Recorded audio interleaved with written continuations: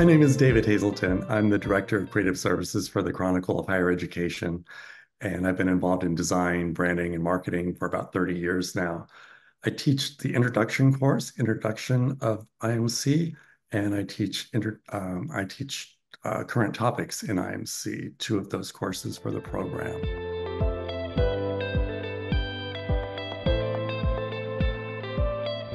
The students are really my motivating force for the program. I think our program is very student-centric to begin with, and I think all of the faculty there would agree that the students are what we teach for.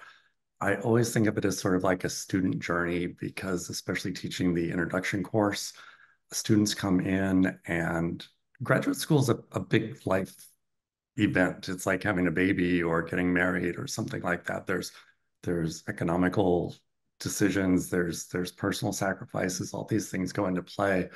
And I've had students come up to me when they're getting ready to graduate and say, I wouldn't have stayed in the program if it wasn't for you.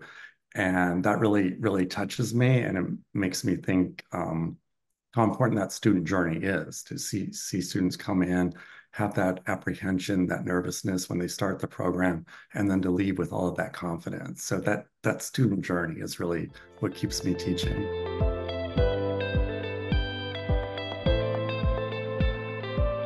The real world component, I think, comes in the discussion board. The textbook is probably the least real world part of the curriculum. But when we get to the discussion board, students are doing research, but they're also bringing in their day-to-day experiences. And I reply with my day-to-day experiences, bringing in my work experiences.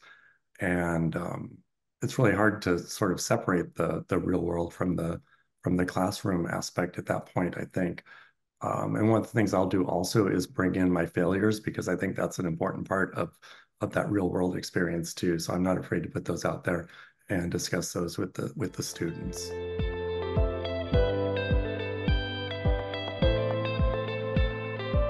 One thing that a lot of people know I'm passionate about is Disney World. Like I go to Disney World like 3 or 4 times a year. So and I think it's a good company just from a branding aspect too. So it's not completely removed from my day to day, but it's sort of an escape for me and my my household.